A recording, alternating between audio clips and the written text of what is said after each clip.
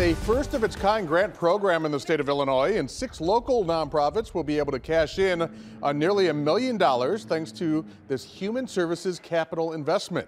23 News reporter Anthony Ferretti talks to local nonprofit leaders about how this funding will help address necessary building improvements.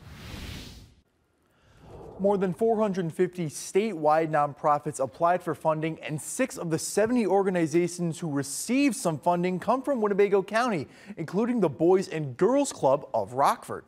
We were ecstatic. It comes at a great time. A first-of-its-kind capital grant program from the state of Illinois helps nonprofits with building projects, including the Boys and Girls Club of Rockford, who received almost $250,000 from the state. As we search for capital dollars, we look for local, state, and even any dollars that can help improve our facility for the kids we serve. President and CEO Chip Stoner says the Boys and Girls Club will use the funds to improve accessibility, emergency lighting, and more at its Kilburn Avenue location, which they bought in 2019. We knew there were going to have to be capital improvements, but with what happened in the pandemic and the shutdown, I think it's just that much more critical that we have the best facility that we possibly can have for that neighborhood. Nonprofits are always struggling. They so focus on getting their money for the programs that sometimes the building needs get neglected. State Senator Steve Stottleman is among the state lawmakers to approve the use of these dollars.